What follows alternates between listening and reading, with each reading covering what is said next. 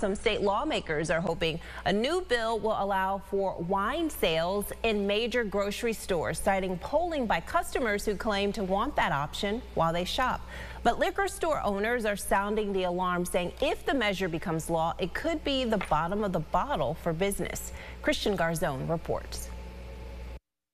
Well, Teresa, this is not the first time this has been proposed. It was shot down in 2010 when liquor store owners showed up in Albany. Now, Nelson Habecker with East Ave Liquor said if push comes to shove, that might happen again. He said up to half of liquor stores in New York could be forced to close. Benjamin Franklin once said wine makes living easier with fewer tensions and more tolerance.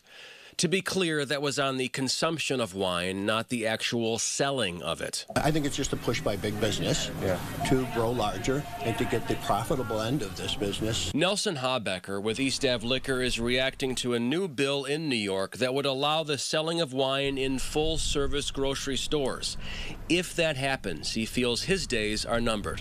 In fact, it's a great deal. It takes a lot of our income away from us. If you put wine in grocery stores, you'll allow us to only survive on the spirits alone. Spirits, he said, are a smaller sales margin than what they get from wine.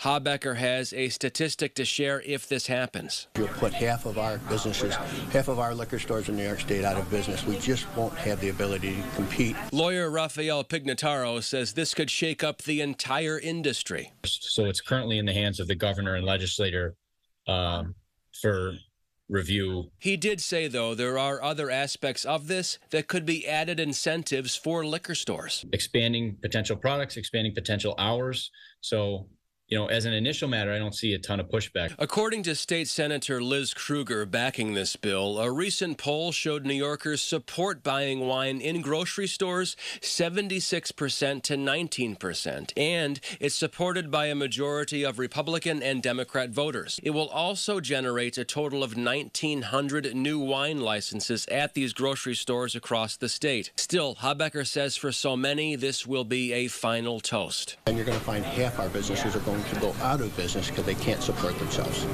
And you heard it in there. This is being reviewed in committee. Where this all goes from here, we'll have to wait and see. Teresa. Christian, thank you. Some 40 states already allow the sale of wine in major grocery stores.